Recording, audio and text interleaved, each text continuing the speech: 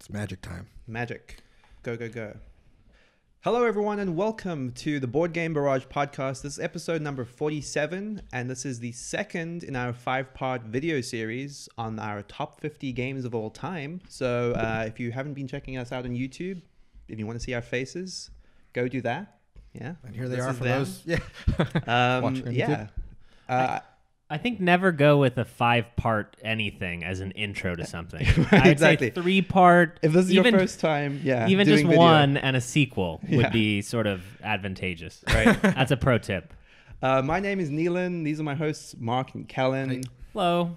And how are you guys feeling around round 2? Good to go? Yeah, excited to see what's on your lists and to start talking about the truly best games. The actual which are on my list. Yeah. Mine are chock full of Euro games, just wall to wall. That's what the people expect. Euro games. Yep. I'm so excited to share them. Okay, let's dive right in. Kellen, do you want to start us up today? Yeah, so this is my number 40th best game of all time, and that game is For Sale.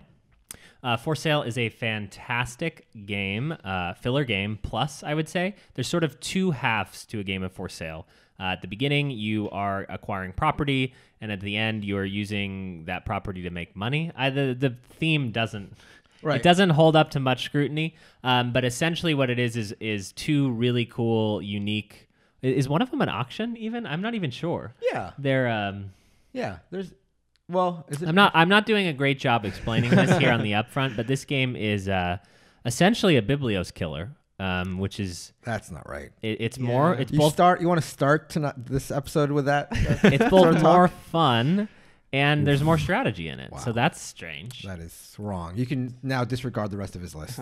If they don't cut this part of it out, please check out For Sale. It is a fantastic filler game that you can get everyone into.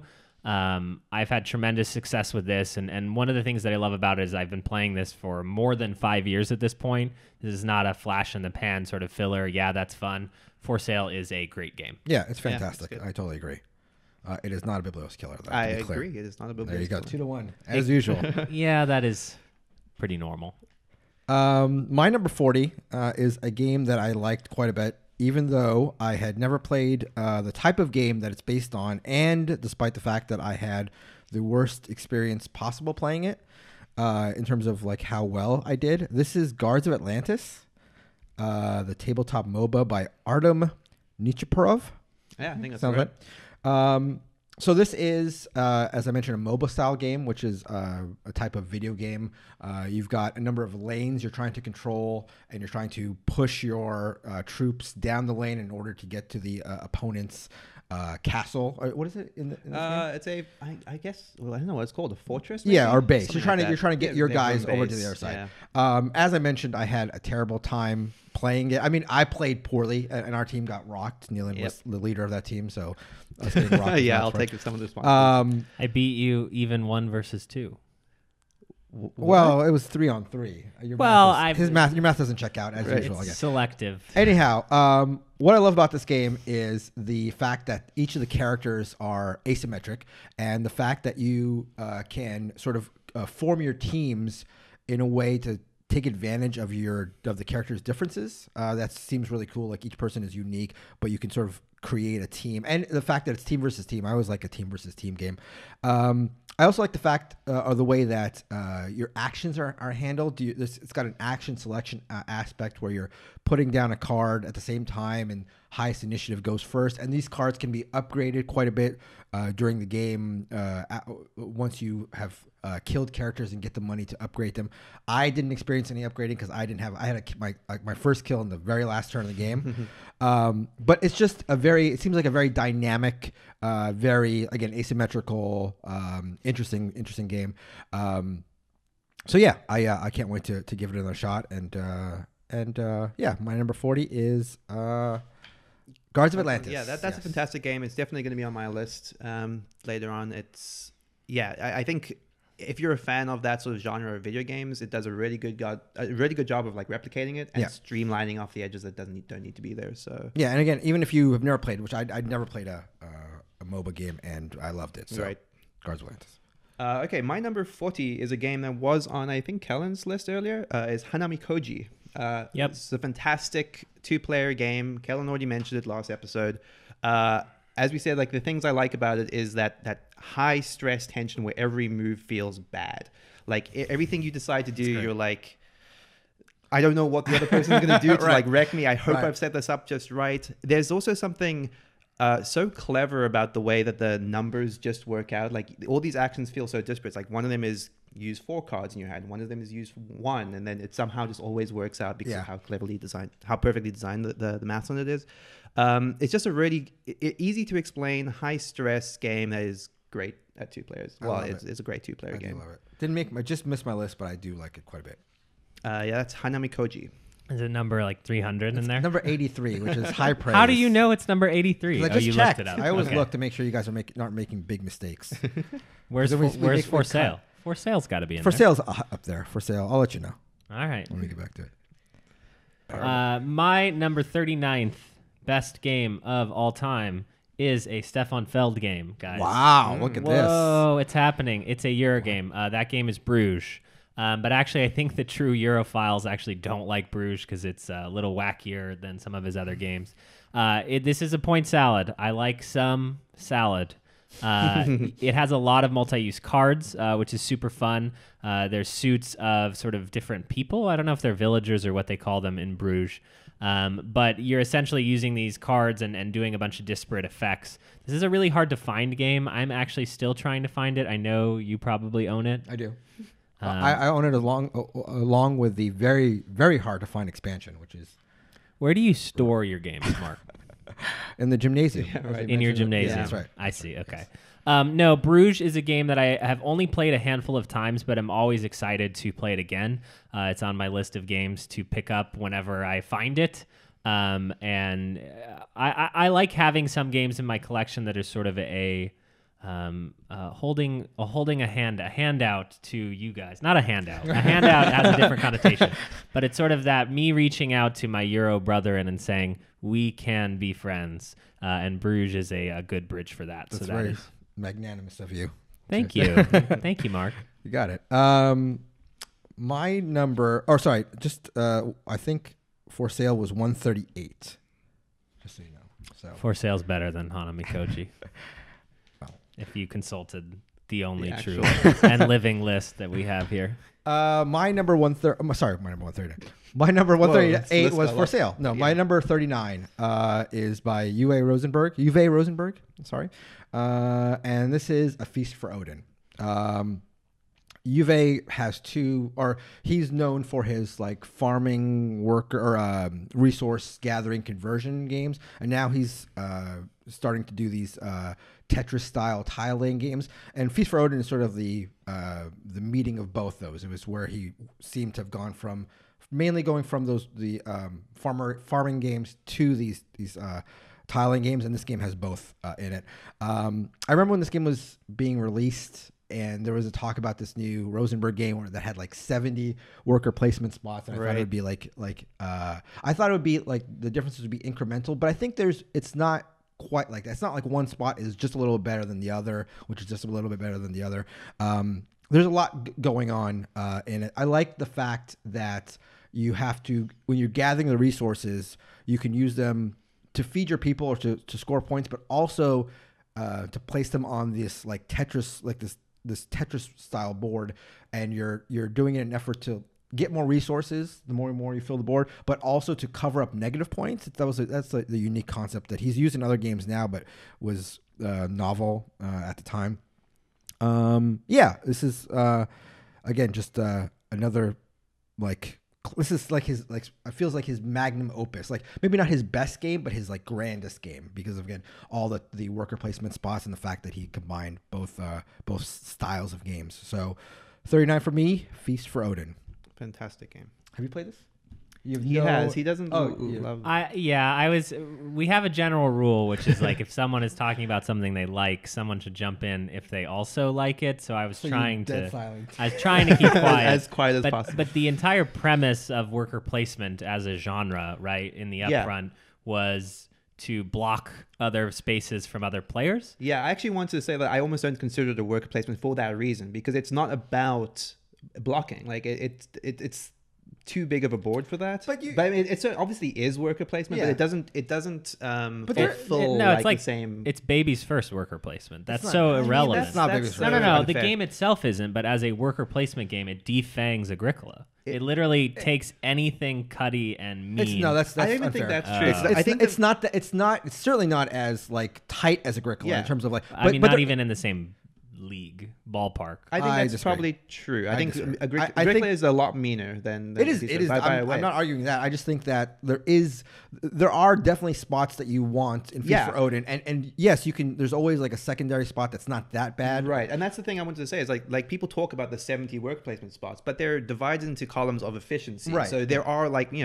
not nearly as many, about a quarter of those are the Right. best spots that you Right. are competing over, Yes. and then there are more expensive spots. Right. So Right. it's I would play it. I've played it twice. I think I'd play it again. Yeah. It's Yeah. fine. I Yeah. just as a worker placement, Doesn't it give takes you what what you I want. like Yeah. I about agree. worker I get that. placement I can and absolutely see takes that. that away from me. Sure. okay. My number 39 is also a Stefan Feld game. Callan. I think this is the highest, if I'm not mistaken, Stefan Feld game on my list. It is In the Year of the Dragon. This game, like on the first playthrough, I played this with Mark both times. Really, just I love it. It's punishing. so brutal. Yeah. So it's like brutality of the game. Right. It's like, that's all it's about. So the whole premise is you have like I believe a year of 12 different Yeah. events that are semi-randomized.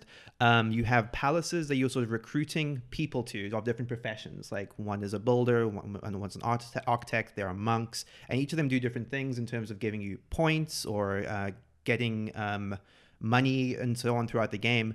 But every event, if you can't fulfill the requirements of the event, which is maybe pay X amount of money Right. or have this much food, then people will die in your palace.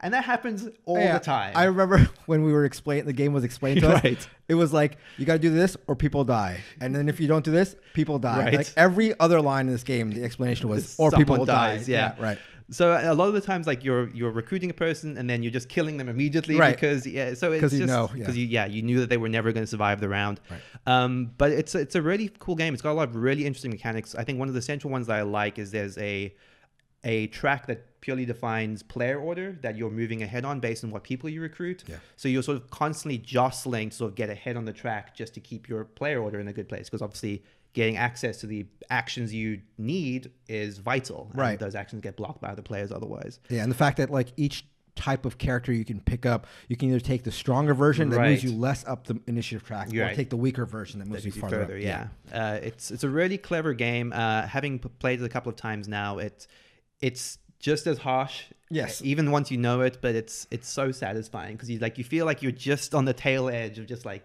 getting it right. Yeah. Right. And then things go wrong and it's great. Yeah. Not a point salad. No, This not is a very point much salad, not yeah. a Feldian point salad. Which might be why I like it so much. That is In the Year of the Dragon. Yeah. All right, the 38th best game of all time. Mark has never played. Isn't that a travesty with your giant list? That game is Crokinole. That's true. Crokinole is perhaps the greatest dexterity game of all time. It is a giant circular board, traditionally made out of wood. There are just beautiful sets of Crokinole that have been made. Essentially, you're trying to flick discs into the center to have them removed from the board, and they're sort of scoring rings in a circle.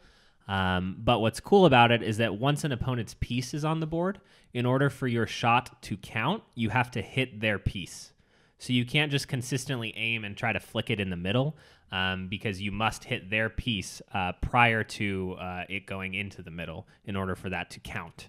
So that leads to the whole tension of the game is you're sometimes aiming at an opponent's piece that's on the complete opposite side of the board and it's really challenging to hit. And then if they don't have anything on the board, then that's when you're trying to get your kill shots just going right into the middle. I have a beautiful board of Crokinole on my wall. Actually, I have it hung on the wall, and it's like art basically. It's just like a really, really pretty. I don't know what kind of wood it is. I'm not a Woodsman. woodsman. Is that the word? Maybe. Connoisseur of wood. But it's a Helsinki board. There are a bunch of companies that make these. It's a really fun game. Have either of you played Crokinole? I have not. I don't think I have. But I like the whole curling scoring sort of mechanism, right? Yeah. Similar. Yeah. I feel like I might have played your set at one point, but I'm not sure. I brought it to game night once. Yeah. It's huge. It's massive. I had to buy a gong bag Right. to even transport it anywhere. So that's That's when you know you've gone too far, perhaps, into You ever watch on YouTube like the Crokinole World Championships? They're insane. The guys are just like they're just like keep hitting in the middle. It's amazing. It's crazy town. Yeah. That is Crokinole, a fantastic dexterity game. My number 38 is by the Spangler brothers, Ryan and Sean Spangler. This was their first design. This is Soul, Last Days of a Star. This was sort of like an indie game. Came out of nowhere last year. It's at its heart, it's like an action point allowance game with some like network building. You're trying to the board is concentric. Concentric? Is that the word? Yeah, concentric circles, and you're trying to basically build a route, getting toward the center where most of the points are scored. There's a lot of interesting things about this game that make it one of my favorites. The fact that you've got a mothership that sort of goes around the outer edge, and all these ships move after every turn, so you're constantly moving. There's no variability to that. And it changes where your sort of base of actions are. So it adds an interesting timing effect where sometimes you want to launch ships and to add more, which is basically adding workers to the board, but you want to time it so you don't do it now, you do it later because it'll get you closer to where you want those ships to be. It's also got a variable ending that I like, so you never know when the game is going to end. In the last game we played, I had built a really pretty strong engine, but Kellen ended up with the win because he had you'd scored more like early on, so you had the lead and it was insurmountable. And the end came fairly early, so I like that. You have to sort of adjust because I had the chance to score more points. Like once because it's based on these cards that come out of the deck, and once a certain amount of them hit, the game is over. So when you start seeing those cards come out, you need to shift your strategy if you're playing long term and you haven't been scoring. So I like that. And also another thing I like about it is the fact that there are a number of different powers that can be introduced in the game, and each game you select 6 of them and add it, so that adds to the variability of it. And it's got a lot of the way the game is even played, this network building, this like point scoring where you're scoring points the closer you get to the center, but also your opponents are scoring points based on where they are and what buildings they have. There's a lot of interconnected pieces that make it a really interesting game, and nothing quite like it. So yes, my number 38 is Soul, Last Days of a Star. It's also like strongly thematic in a way that I think is pretty rare for games where you can imagine this as a movie playing out. Right. It's kind of like the sun is dying and you're sending your ships in so you get enough boost to like leave the galaxy or to leave the solar system, and it's it plays the way it's described. Yeah, like it's everything you're doing feels like that. There's even a move where you can like sacrifice your ships to the send sun. them into the sun for that last burst of energy. Like it's a really cool game. Yep. It just feels like nothing else. You know, imagine in a Euro-ish abstract game, you build a building that you want to use, and then it slowly starts drifting away from you. Right.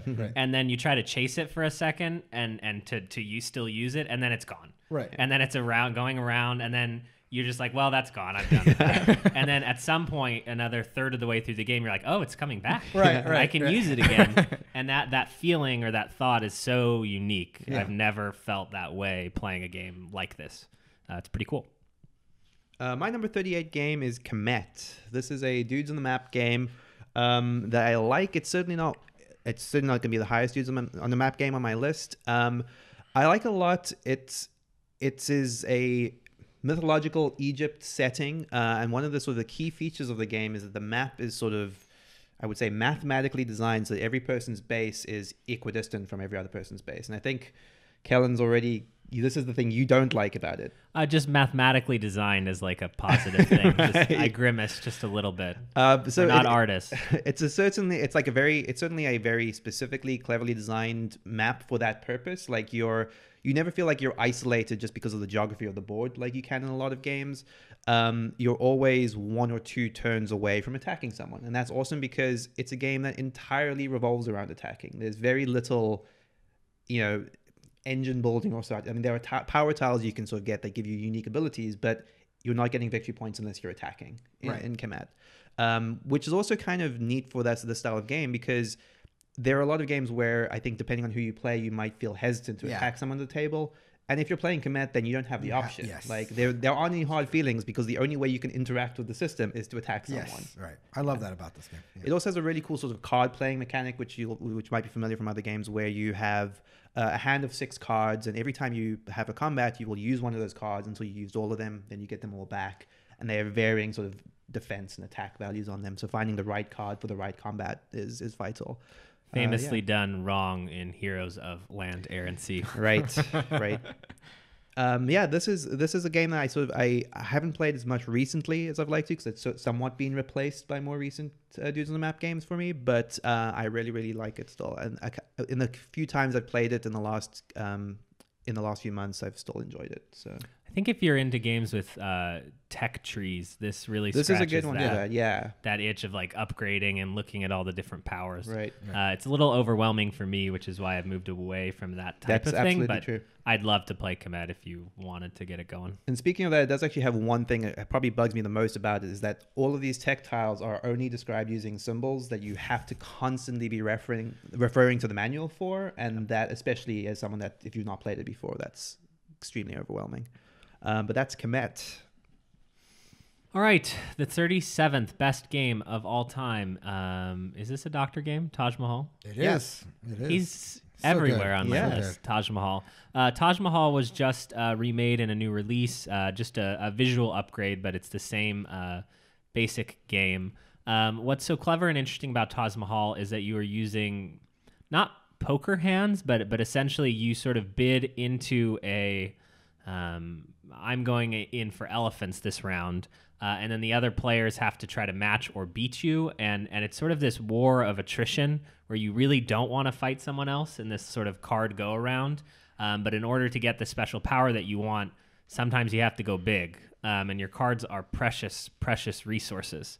So a lot of the game is, putting out the vizier or the suit that you're looking for, and then just desperately hoping someone doesn't challenge you for it, and someone is likely going to challenge you for it, and then do you have the right mix of cards in your hand to maximize your output on each turn. It's a quick playing game for how deep I feel like it is. I've had just a great time playing it every time, just immediately wanting to run it back. Taj Mahal has been around for a long time. I know you guys have both played a lot of it. I love really Taj like Mahal. it. Yeah, really like it. So that is my number 36? 37th favorite game, Taj Mahal. And that reprint is beautiful as well. It is. I haven't seen it. It's really good looking, good components. You haven't looked at our Instagram, Mark? On to my number 37 game. This is by Matt Leacock and Rob Davio. Matt Leacock of all the Forbidden games, and Davio of the Legacy games. And this is the Legacy game, in my opinion. This is Pandemic Legacy Season 1. This is the third of the 4 co-ops that appear on my get list. So that's a little for everybody taking notes at home. So I am now definitely burnt out on Legacy games. I remember when they were hitting their stride, I thought I never would be, and I thought it was just such an interesting mechanism. But now I find myself not so much. But Pandemic Legacy Season 1 what is a fantastic game, and it gave me some of the greatest moments of my board gaming life. For those who aren't familiar, I'm sure most people watching this are. It's a spin on the classic Pandemic, which is probably like the classic co-op game. Mm-hmm. But the legacy aspect means that the board is changing and cards are being taken out in and out of the game, and you are sometimes prompted to open boxes that introduce new characters or new components. So there's a lot of like mystery and excitement when you're doing stuff like that. And yeah, it's that part of it. It's a very well-constructed game because Pandemic is a very well-designed game.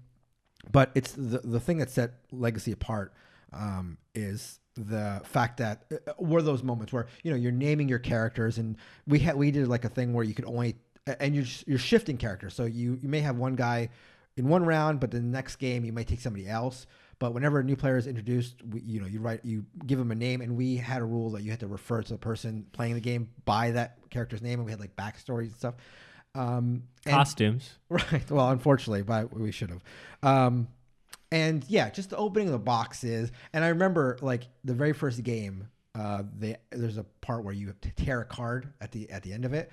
And I was playing with people who are mostly non-gamers, and they weren't ready for they weren't ready for legacy games in general, but they weren't really ready for that. And I just made it a big ceremony of like, everybody look, and then I made sure they had their attention. And in the middle of the table, I just like ceremoniously like destroyed the card, and there was like gasps around the table. So, The audience cheered. The audience is cheering based on the story. Yeah. Pandemic Legacy Season 1, number 2 overall all-time game on BGG, 37 for me, but still, I think a fantastic game. So that's my number 37. One day I will play Pandemic Legacy Season 1. I just feel like what we're seeing is that the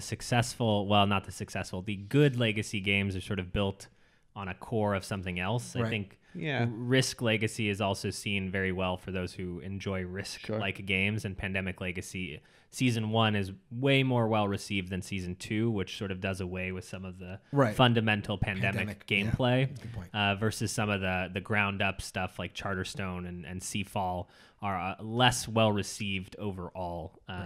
Still potentially fantastic games. It's almost like its own genre at this point. Yeah.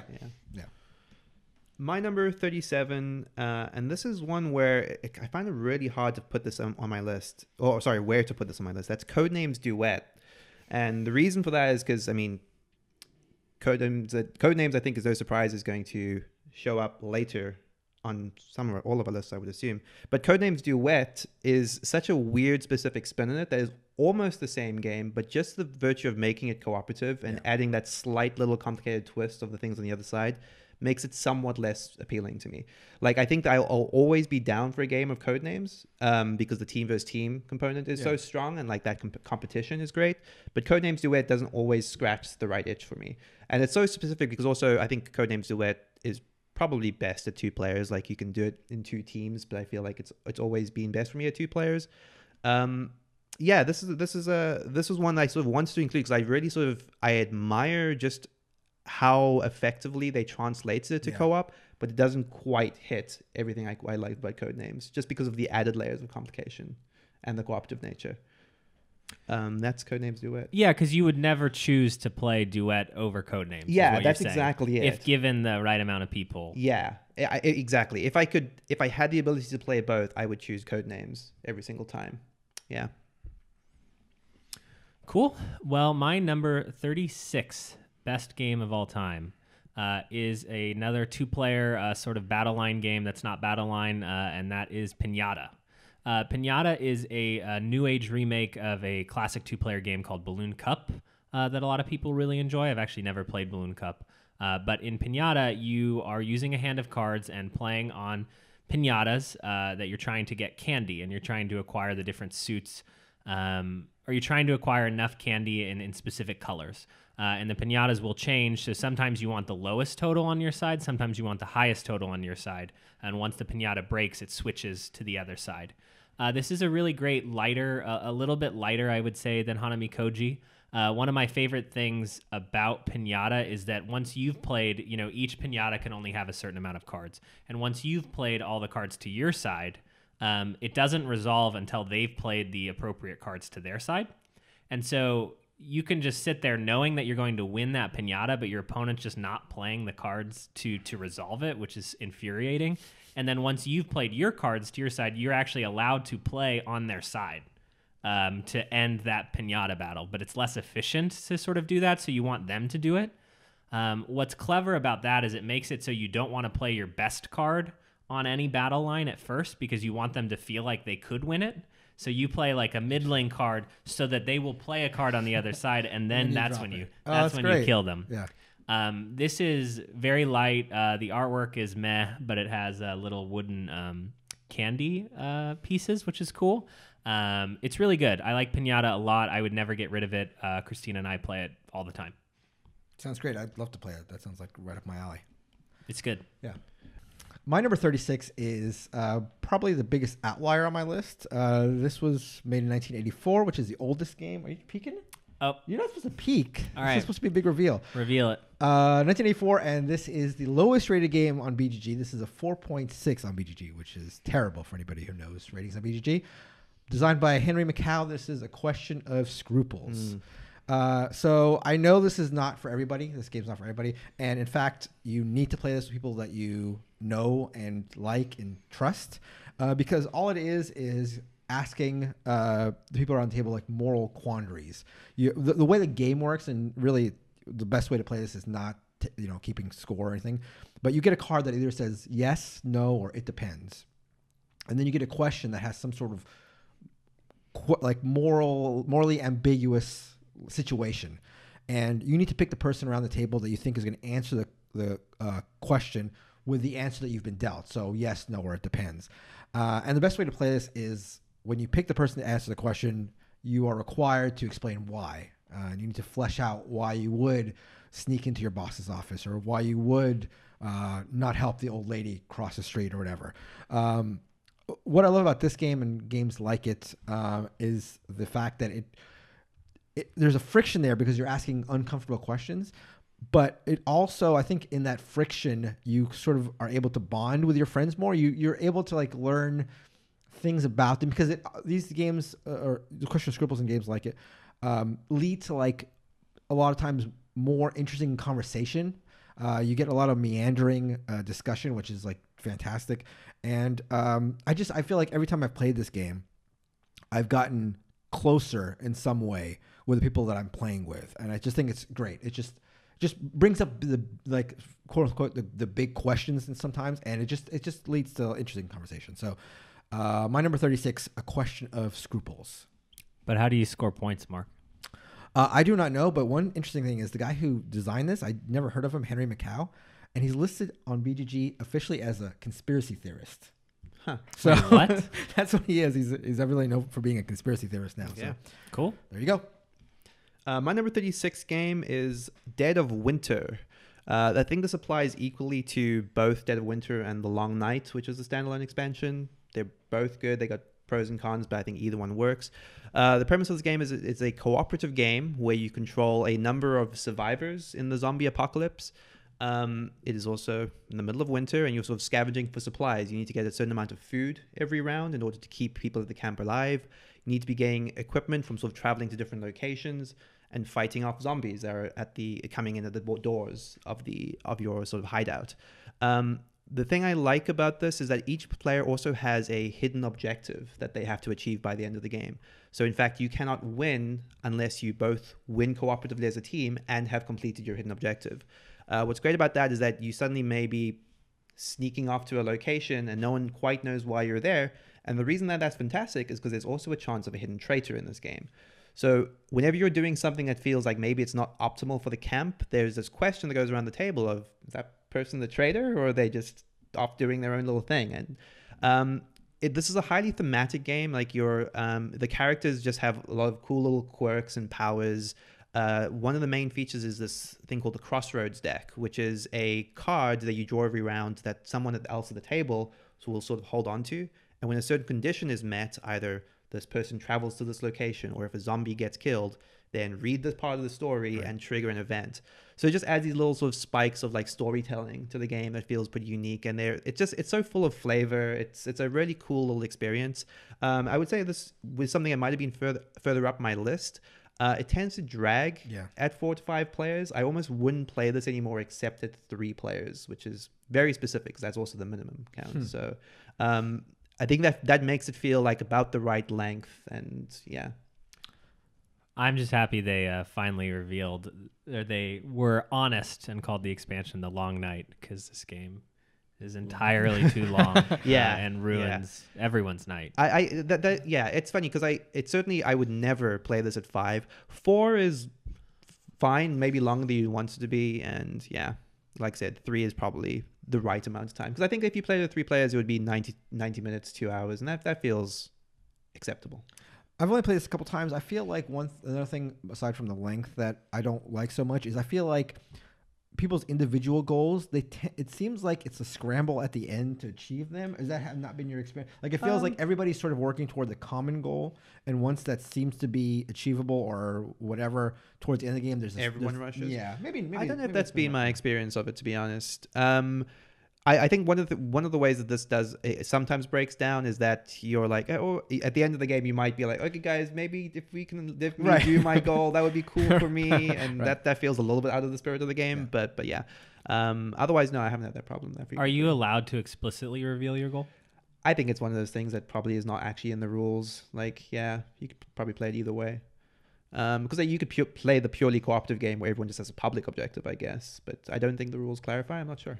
Yeah, I'd love to do this again at 3 because as of now, it would fit on my like potentially top 10 disappointing games of all time. Yeah, I think that I remember so much of the trappings that I want to like. Exactly. I remember when we played it, that was a very weird game. I think you had your character die like instantly on the second turn or something like that. Right, and you were the traitor, unsurprisingly. It's balanced. Yeah, and we'd be loath to talk about that game without talking about the other Crossroads game that just came out, right? Oh, that's true. Yeah, Gen 7 is the second Crossroads game. So yeah, I'm excited to see how that works out. Yeah. Okay. That is Dead of Winter. My number 35th best game of all time, so better than all of these other games that anyone has talked to this point, is a party game called Sixes. Sixes is hysterical, and the meta game that has evolved within our group is perhaps better than the game itself. Sixes is basically a Pictionary. No, not Pictionary. What is it? Categories variant. Categories, yeah. In the first round of the game, everyone is trying to match another player. So you have to write 6 things that match with airports, for example. And then anything you write down, whether that's airplane, pilot, as long as someone else at the table has written that down, you score a point. In the second round, you do the same thing, but you need unique items. So imagine that it's airports again. So people are trying to come up with Alaska Airlines, for example, as a unique example that maybe no one else wrote it. But if anyone else writes it down, you don't get that point. And then the third round is sort of a lightning round with a bunch of different categories. What has evolved in our group is sort of a diplomacy style game where we are allowed to vote on whether someone's answer counts or not.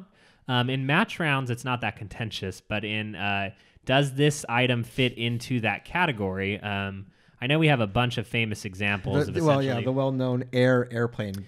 Yeah, is air quandary. In an airport? Is that what it is? Oh, airport. Yeah, that's right. yeah. Airport. And then one was like about bugs and spiders, or was it? Yes. Is a spider a bug? Which it's not. If you look up the actual definition, I would love in the comments or email us. Let us know if you think a spider is a bug. But essentially, what happens is you're trying to rally support for your bad answer, and then if someone votes for you in one round, then you try to cash in. They'll cash in later. Hey, I voted for you on that stupid answer. It becomes a really funny, loud, kind of meaner than it should be game. So if that doesn't sound, you'll know if this sounds fun to you. Yeah. Our group plays it all the time and really gets into the spirit of we're just sort of screaming at each other. And that is Sixes. Okay, my number 35, another game by the Doctor. You keep trying to peek. This is, in my opinion, his best auction game. I know one of our listeners, Todd, is going to vehemently disagree because he's a big Raw fan. So sorry, Todd. But for me, my number 35 game is Modern Art. Modern Art is purely an auction game. What you're doing is there's 5 suits representing 5 different artists. The new version of this game, I'd only played the older version where the art was a little lackluster, but the new version, the art is colorful and vibrant and really great. And so each card you have represents a piece of art by an artist, and all you're doing is you are auctioning off these pieces of art, and you can do it in one of 5 ways. It depends on the card. The card will tell you how that piece of art is auctioned, but it can be a once around, it can be a blind bid, it can be an open bid. There's 5 different types of auctions. And you keep doing that until the end of the round. And then the way scoring works in the game is the artist who has sold the most pieces of art scores the most points that round. And then second will score second, and third will score the third most. And then the artists who are finishing 4th and 5th place don't score at all. So you're trying to sort of like, in a thematic sense, I know this is certainly not the most thematic game, but you're trying to be like, on the cutting edge of the art world is the idea. You're trying to like buy the best artists. And another thing I really like about this game is I think it plays 5 or 6 rounds. I'm not sure. But the values of the art, that have accumulated in previous rounds go on for later rounds. So if an artist has scored, is worth 30,000 in the first round, that 30,000 will carry over and perhaps gain in value as rounds progress. But if they don't score first, second, or third most, if they don't sell the first, second, or third most paintings, they don't score at all. So there may be an artist that has like consistently scored and now the art is worth a lot. But if in that particular round you don't sell his art, he's not going to score at all. So it's again, a very interesting Knizia style, interesting scoring method. And it's just my favorite auction game. And the new edition is beautiful and I just love it. So that's 35 Modern Arts. This is on my shelf of shame. I really want to play it. Yeah. But it's like there are 4 different types of auctions. There are 5 different types of auctions. That's nuts, man. I mean, if you want to auction, this is the auction game. You know what I mean? This is nothing but auctions. Cool. My number 35 game is Agricola. We've spoken about this already. Agricola was, I think, my introduction to Uwe Rosenberg as a designer, and it's great. It's that sort of mean worker placement that we've already alluded to this episode, where there are spots that you sort of vitally need and you're sort of hoping that someone won't take them before you do. The aspect of like building fences to sort of house your animals is just satisfying from like a construction component. The one thing I will mention that I didn't mention when we were talking about earlier that I think Kellen sort of alluded to is I think the occupation cards are where this starts to wear on me a little bit like the relative value of the cards and sort of knowing which cards are good as part of like the draft mechanic at the start of the game is something that bugs me a little bit. Well, and you don't even, that's drafting is a variant, right? That's not, I think that's how I've always done it. Yeah, there's a couple different versions. There's one where everybody gets 10 cards and discards down to 7. Oh, maybe I have done that. And then there's other versions where you just draft every single card. The problem is the power levels of some of these cards are pretty disparate. Yeah, exactly. There's new editions of Agricola that I believe have been pruning out. Okay, well, that's cool. Some of that, which is nice. Yeah, it's like I feel like I like so much about Agricola, but just that one layer is the thing that sort of keeps pulling me away from it because I just feel like you're never going to adequately sort of perform compared to someone that knows those cards extremely really well. But that's Agricola, my number 35. It's a great game. I like it a lot. I had that at 50. Yeah. You like it more than me. Maybe. All right, my number 34, best game of all time, is Lords of Vegas. Lords of Vegas is frequently cited as sort of a Monopoly replacement, which I don't understand at all. In Lords of Vegas, everyone is building casinos. And you're building casinos similarly to sort of like a Chinatown-style board or an Acquire-style board, this grid. And you're building a casino and trying to sort of make money. But what's fun about the game is that you can actually gamble at each other's casinos. So you're jostling for casino.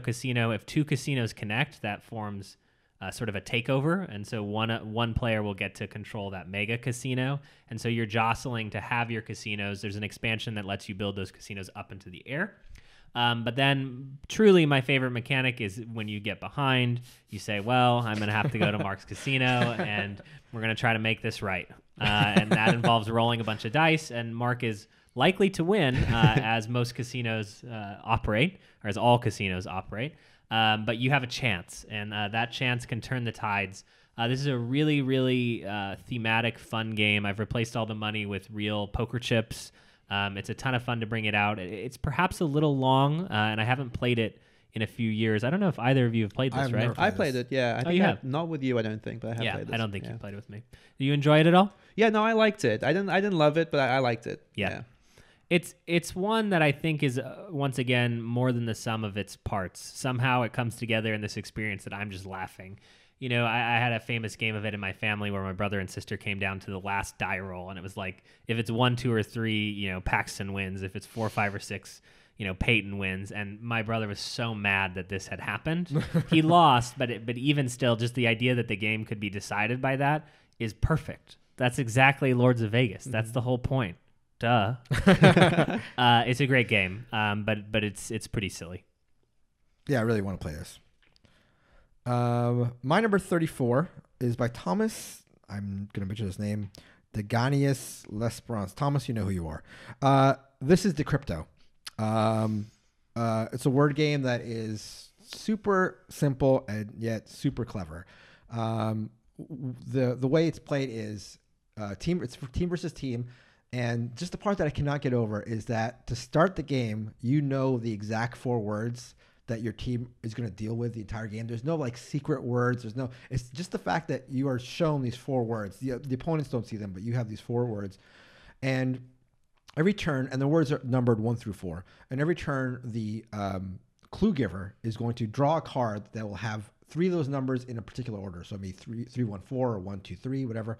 And they need to give clues. They see this card secretly, and they need to give clues to their teammates that will make them guess those words in that specific order.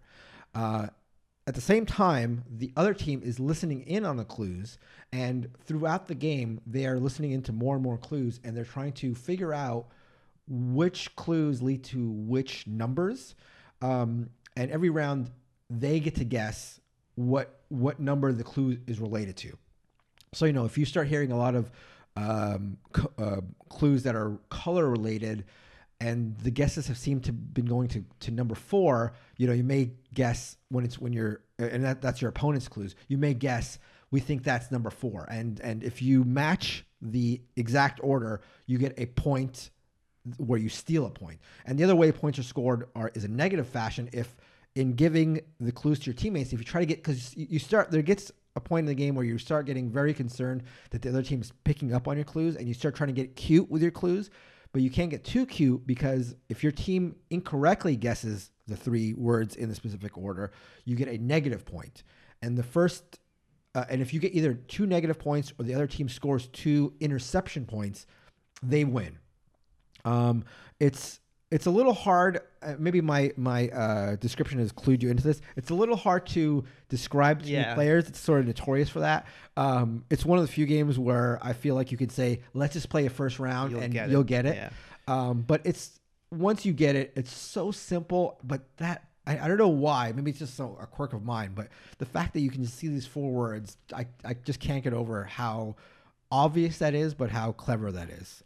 So for me, that's number 34, Decrypto. Would you believe me if I told you that 34 was Decrypto? There you go. Well? I should have hopped in. Definitely, I should have. I felt like just shouting. Yeah, out, go ahead. Yeah. No, I mean, I don't have much more to say about it. Like, it's a fantastic game.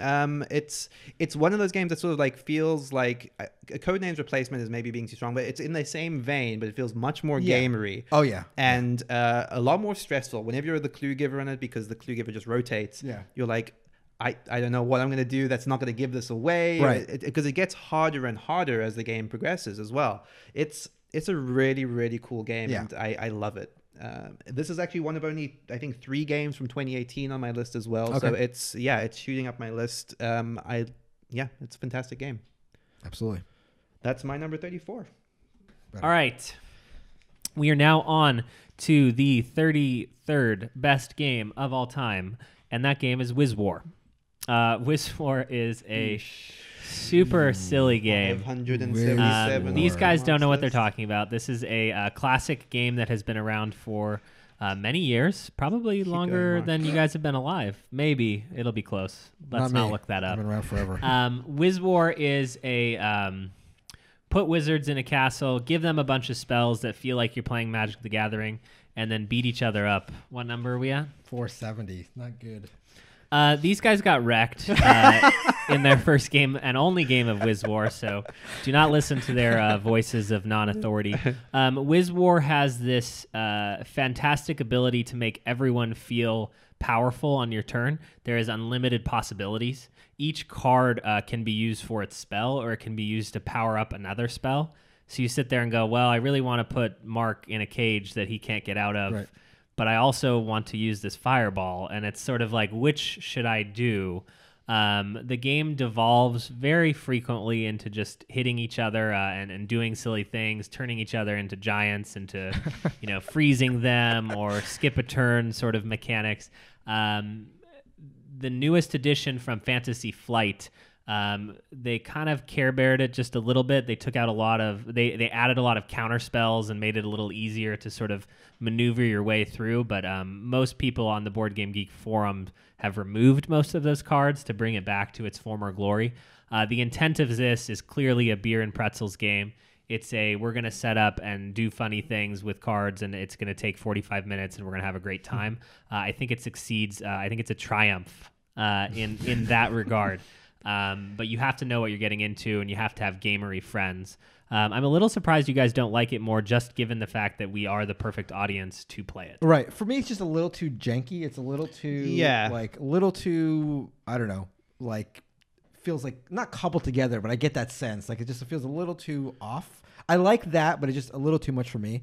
That said, No, I was gonna say that there were there were moments where I felt you could do fun things, but a lot of the times I was like, I don't want to do any of these things in my hand. It didn't feel like consistent at delivering what I wanted from it. Right, but I mean, some of the thematically, some of the things that we did in the game were it's hilarious. Funny as heck. Yeah, didn't we have somebody burst through a wall? Yeah, somebody thought they were safe, and then they burst through a wall.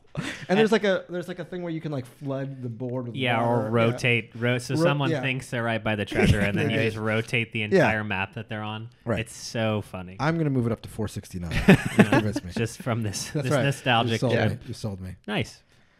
My number 33 is by Jens Dogmuller and Helge Ostertag, who came together again for Gaia Project. This is their. I haven't played Gaia Project, so I'm listing their former game, Terra Mystica, as my number 33. This is a area control route builder sort of game. Again, asymmetry, which shows up a lot on my list. This game is each faction has a lot of asymmetric powers. I like the fact that there's a give and take, and I don't know if this is the same in Gaia Project, but you are trying to you get bonuses when you build your buildings close to other characters, but you also when you do that, you risk getting hemmed in. That's exactly it. You're incentivized to sort of get close to other players, right? But it's obviously dangerous. Right, to do that. Exactly. This is a classic. I know it's top 10 on BGG. I've just it's very thinky, very well designed. I don't think they don't have the terraforming thing anymore in Gaia Project, right? No, that's there. Oh, it is still there. Okay. Yeah. Well, that's another thing I like, the fact that you can basically go to any spot you want, but you may have to pay a cost, and you can try to get more efficient in paying a cost. Some races, that's one of their powers is that cost is reduced.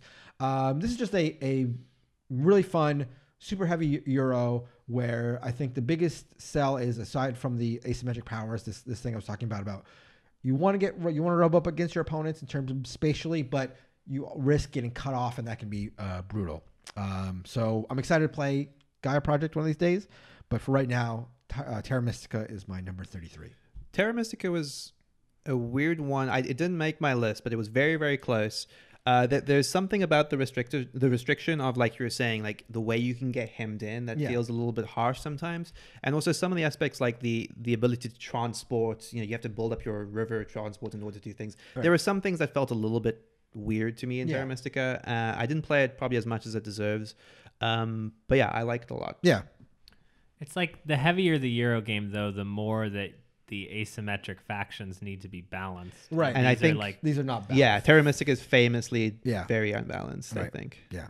But it also, I mean, it's definitely a problem, but it also, when you're playing against people who are less or more experienced, you can sort of nerf them that way. Yeah. But that's actually in some ways where it gets weirder, because if you were playing it with people that are very experienced, they have pretty good stats on how you would adjust victory points values for each faction. Yes, but that probably goes away when you're playing with new players, because who can say? Yes, right. It's a hard thing. Because in tournaments you bid in victory points to choose your faction. Yeah. This is an interesting game. It's weird that they're doing another expansion for it, even though Gaia Project, right? And that the expansion's not compatible with the other Terra Mystica expansion. Fire Nice, yeah. Is it interesting? Strange. My number 33 game is Soul. I didn't write down the subtitle. So is it Last Days of a Dying Star? Sounds right. Last Days of of a Star. Yeah. This we mentioned this already. This is fantastic. It's a game it's one of the few games that sort of really speaks to me thematically. I love science fiction movies, and this feels like you're playing a science fiction movie. The things that maybe we didn't mention, there's this pattern forming component that I really like, where you're sort of trying to align your ships into specific shapes in order to create structures, which is, it's just like an interesting little puzzle that I liked. But the way you described that the motherships move around the circle, so good. So good. Yeah. The other thing that I really like is, to some extent, the game is largely decided and determined by the 5 different card powers you have. So almost every game feels completely different, based just on those 5 cards. That's almost entirely the extent of what you can do with the cards in your hand is just dictated by the 5 powers you draw for that game. So it feels radically different every single time. And I like the fact that you only can ever keep one card. Right. So it's not like you have a hand of cards exactly. and you're debating what to do, or there's only ever one thing that you can do. Yeah. Really, really cool game. That's Sol, Last Days of a Star. My 32nd best game of all time is Shh. Wow. This is a Paco game. This is a cooperative game, a cooperative word game. Wow, I'm saying it. In you have every letter of the alphabet. The vowels are out of the deck, and you're trying to form words together without talking. So it leads to really silly situations where someone is trying to spell a specific word, and you don't understand what they're trying to get you to spell. What I love about this is that it fits. These pack of games are literally, about this size of a pack of gum. The cards are super small and cute. The game is very clever and does not overstay its welcome. It's one of those ones that I'd recommend to almost anyone as a good modern game to have in their collection. Neelan's even borrowing it to take it home. Yeah, exactly. It seems like the perfect little game to take on a holiday because it's tiny. It's just... every time I play it, and every subsequent time I played it, I think, oh, this is a little bit more clever than I remember it from the last time. And for a filler game, that's quite good. You pull out some of these filler games that you've played once, and then you play it again, and you're like, yeah, that was the exact same thing as what happened last time. Is 32 and Biblios doesn't make your list? That's right. As a filler game? I'm 100% serious. Is a travesty. I don't even know how to spell justice. It's either SHH or SSH, but it's better than Biblios. That is so wrong. My number 32, Mr. Rosenberg makes a reappearance. This is Le Havre. I love this is his back to his resource management conversion. What I love about this is how, again, tightly designed this is. It's a little looser than Agricola, but it's tight in a different way. What you're doing on your turn is you are moving your ship down this track. The track indicates how long a round lasts, and you're just filling the resource spots where your ship landed. So these resources are slowly building up, but on your turn you can do one of two things. You can pick up one of these resources that have been filled up, and you just take it, or there's a worker placement aspect to it, which is the other thing you can do, and you're placing your one worker. So you only ever have one worker throughout the whole game, and you can either place them on your own buildings, which you've bought with the resources you've gathered, and if you do that, you get whatever the building gives, or you make the conversion or whatever you want to do, but you do it for free. However, you can also place your worker on the communal spots, which represent the town, or on any of your opponent's spots, which is a very, again, a sort of a tacky, interesting mechanism. Although if you go to the town or to your opponents, you have to pay them some amount of gold or food or whatever. What's cool about that, though, is in addition to being able to use your opponent's spots, which I always like in a game when you can jump into an opponent's tableau, like sort of keyflower, that whole thing, is the fact that you can jump into your opponent's building and you can just sit there. So you're not like for round to round. Now that doesn't mean you don't continue to get the resource, but you block them from getting the resource. So that's like an interesting thing. The only way that they can dislodge you at that point is to actually sell the building to the city. So like if they really want it, they can force you out. But it's just really interesting in that respect. And the fact that you only have one worker, you're only doing one thing, very simple. You don't have to overanalyze. There's a feed your workers thing, which is a hallmark for Rosenberg games, which is done really well in this game. And it's just I've only played it a couple times, but I just loved my plays, and I think this is a game that definitely feels like it's going to move up my list. It feels like the perfect level of Rosenberg resource gathering management conversion. So 32 for me is Le Havre. My number 32 game is Orléans. This is a bag building engine game. The premise being that you start with 4 basic workers, and you have an action board where you can spend those workers in order to sort of get more. These workers are all in the form of chips that just go into your bag, and every round you're going to draw a certain number of them and decide how you're going to allocate those onto your action spaces. So one action space might require a white chip and a blue chip, which represent different workers. Or one might require a different combination. So then based on what you draw, you would assign those to different actions and then perform those actions in sequence. This is all in service of, like I said, getting more workers, more chips to put into your bag, perhaps increasing how many you're going to draw in a given round, getting guys that will give you sort of more victory points. There is sort of a board that you can turn chips in, which you'd probably do towards the end of the game in order to sort of get points and sort of other rewards. This is a game that I really, really enjoy. There is, like any sort of deck builder, there's a randomness to the, hoping you're going to get the things that you're going to need. But I really enjoy this one. It's always been super satisfying to play. I've never felt like the randomness has sort of really detracted from my enjoyment of the game. That's Orléans. I'm a big fan of Orléans. What I find super interesting about this is how much it seems to have been enhanced by expansions as well. Yeah. I think you were saying that is it the Trade and Intrigue expansion that adds a cooperative? Yeah, which is supposed to be very good. And the other one, which is that's the Invasion. Invasion does that. Okay. Does that. But Trade and Intrigue changes the main board in a very positive way. Introduces some other things. Yeah, it's really a really good game. Really good expansions. Yeah, that's Orléans. My number 31. Best game of all time is Keyflower. Keyflower is so good and manages to be a Euro-ish game that still feels highly, highly interactive.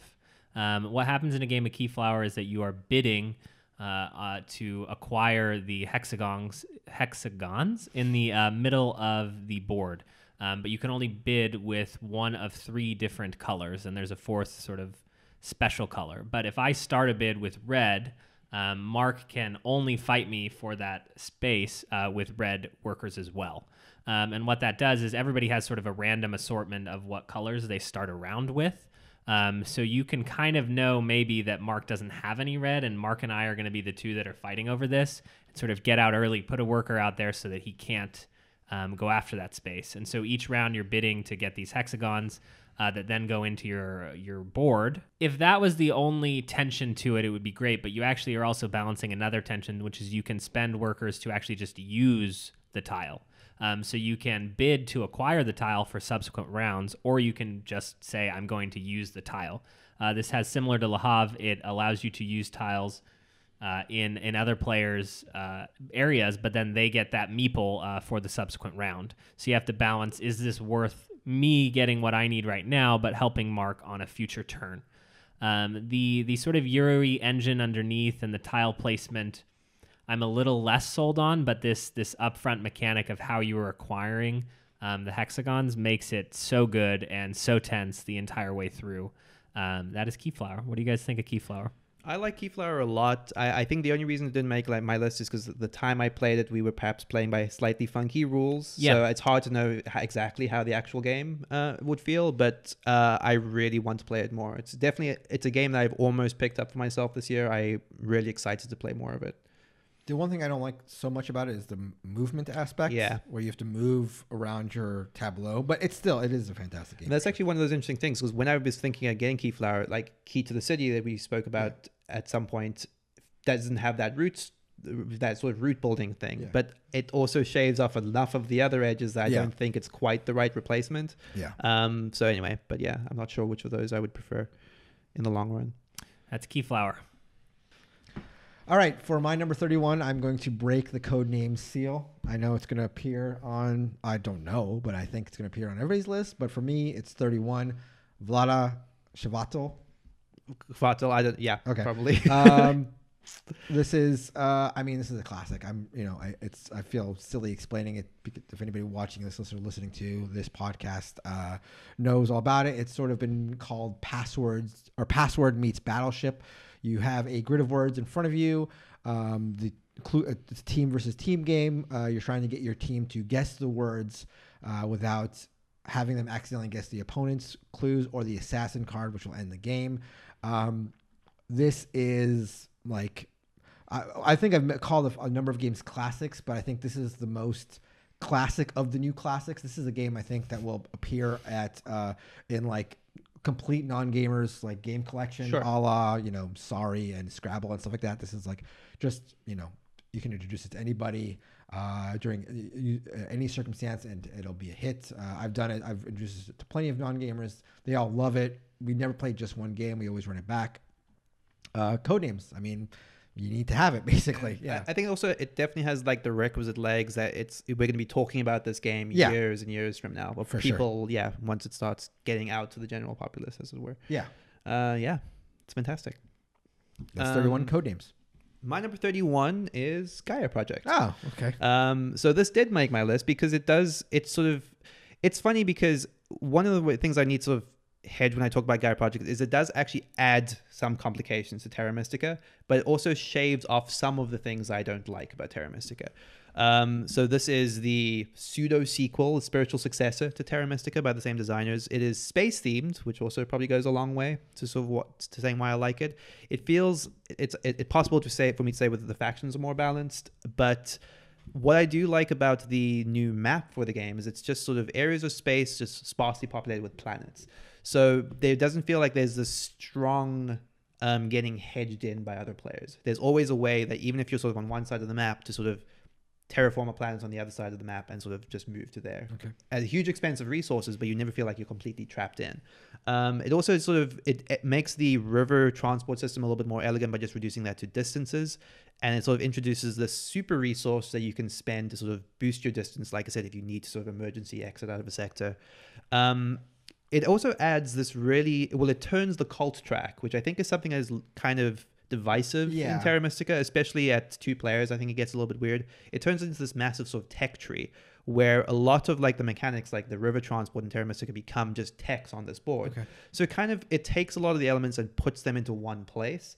And this tech tree, well, not a tree, but this tech board is fantastic. It's like these 6 sort of levels of technology that you move up as you sort of build your I forget what they're called, the research centers, which are like the universities in Terra Mystica, I think. So yeah, it feels like a refinement in all ways I like, and it's a game that I was immediately much more willing to want to go back to than Terra Mystica.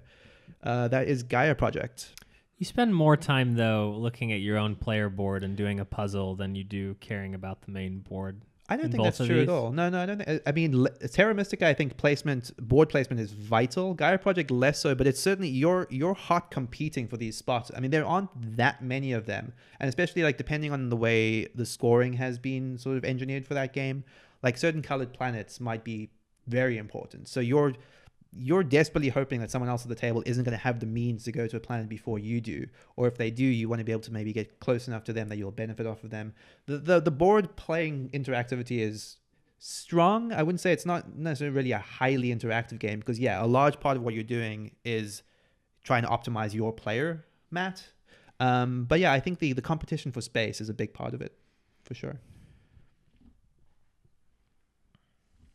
I don't know that I agree with you. I feel like any game where you are like you see what you want to do on the board, but then you have to look at another player board and sort of solve a math puzzle to figure out if you can do that. I don't think you would ever be looking at someone's player board. It's unnecessarily. I don't know. No, looking at your own player board and trying to like, how can I do that thing and let me solve 7 math problems here in order to do one thing on there. the board. Yeah. And that's why I don't care for Terra Mystica. I've not played Gaia Project, but that's what it felt like the couple of times I played Terra that's Mystica. fair. And also, it's worth clarifying that I also don't think that if you hated Terra Mystica, Gaia Project doesn't solve the things that you hate about it. Like, it refines it in a way that sort of makes it better for me. But yeah, so it's certainly largely the same game.